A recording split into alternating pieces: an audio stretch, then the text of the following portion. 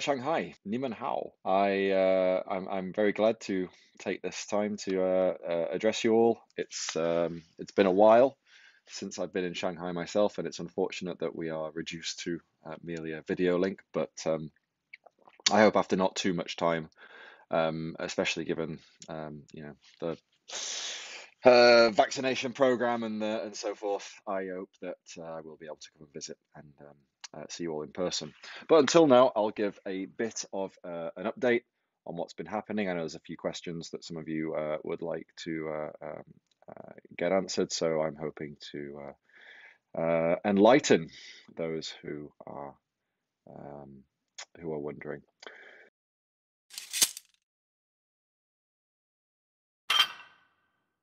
So the project, in terms of the what was described in the Polkadot white paper that was originally published in autumn of 2016, in terms of deliverables, it's about complete now. We are just starting out with Parachains on Kusama at the moment, but of course that'll make its way onto Polkadot once we're happy things are stable.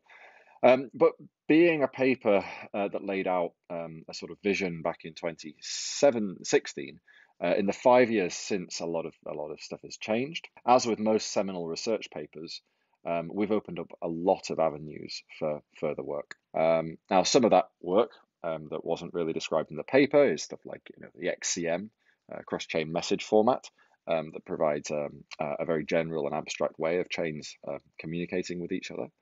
XCMP optimizations, particularly optimizations that take the message passing entirely off chain and allow for a much more cheaper and scalable message passing system. Peer overlay optimizations that will help us scale up to and beyond the 100 parachain limitations. Parathreads, which of course were created in Shanghai, or at least envisioned in Shanghai, like 2 or 3 years ago now. Spree, which allows for the parachains to not simply have to trust that their logic is honorable for whatever message is coming from the parachain, but allow specific parts of the logic to be protected, such that the receiving parachain can actually be certain that that logic was executed faithfully. And system parachains, or what I've described previously as a hermit relay chain, which is essentially a relay chain that doesn't have many, or if any, in normal circumstances, transactions on it. All transactions, this to do with balance transfers, staking, voting, all happen on system parachains. And that really takes all of the extraneous workload of the relay chain off its hands.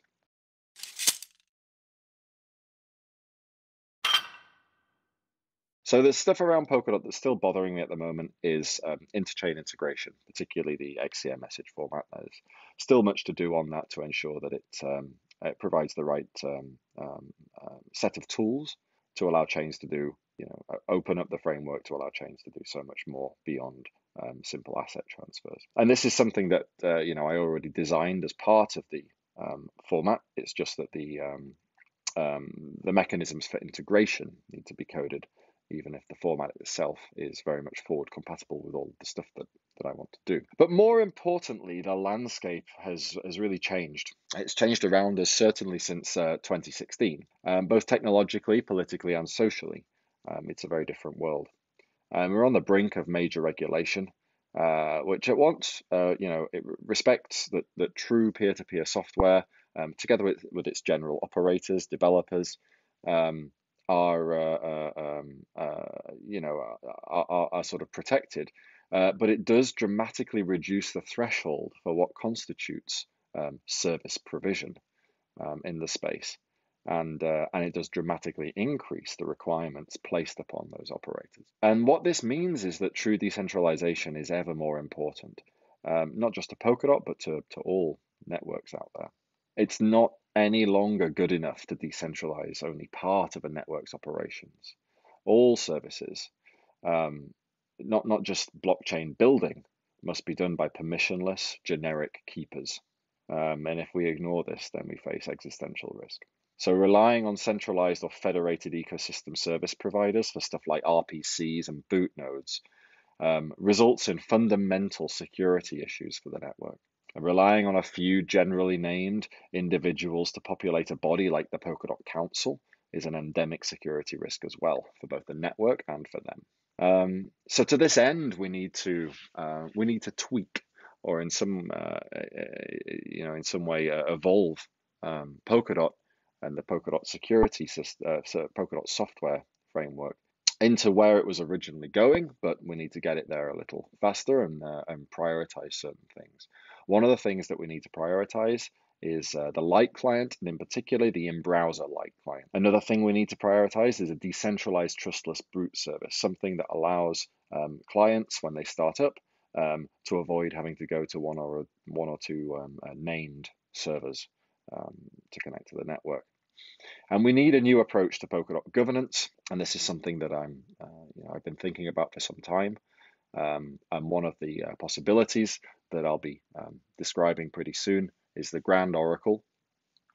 But also, other things need to happen, probably altering the technical committee to a body, even though at the moment it only has soft powers, really. We probably want to alter it to a purely advisory body, likely off-chain.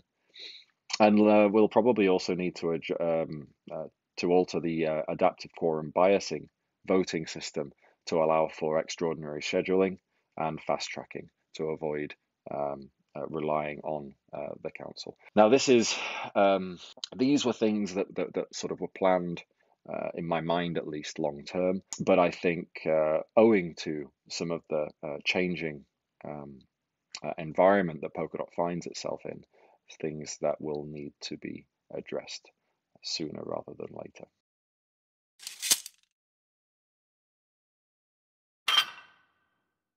Regarding parachains, it's I believe I don't know whether it was me or Parity, but I think Parachain 2017 was registered. This was not not meant to be a sort of Easter egg or a hint at future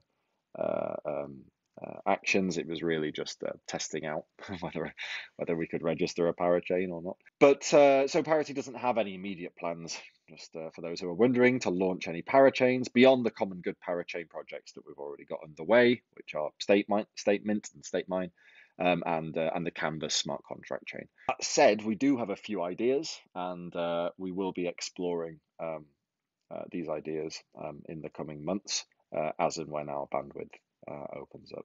Yeah, we don't have any specific plans right now.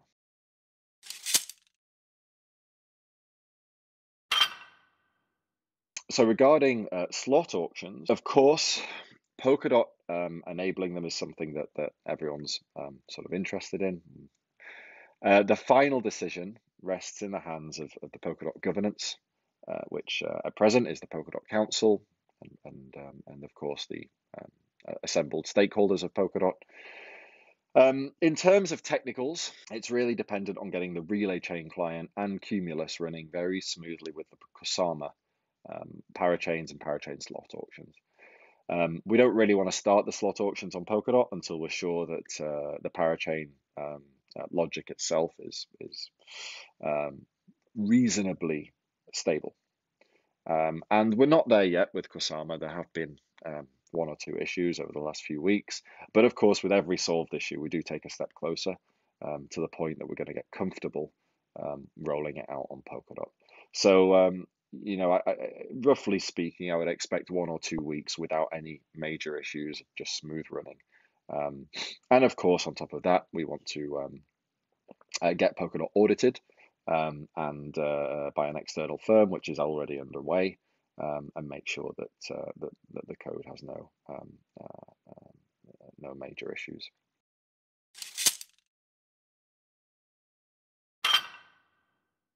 And finally, in terms of StateMine, generic asset issuance and permissionless asset issuance is something that I'm very interested in enabling as soon as possible.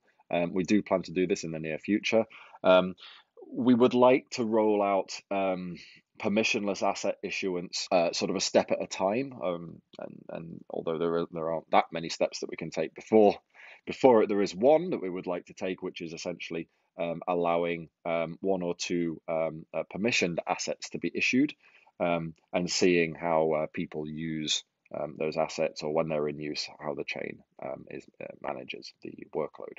So that's something that that would be good to do. But broadly speaking, I would expect it to be days, not weeks, before state mine, before we do sort of enable the asset issuance function.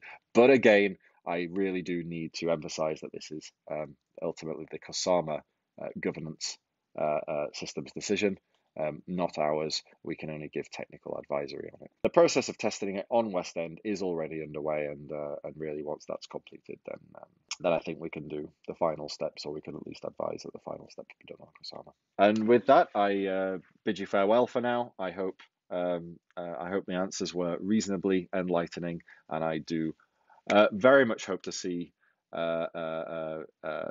you guys in Shanghai again in the not too distant future. Cheers.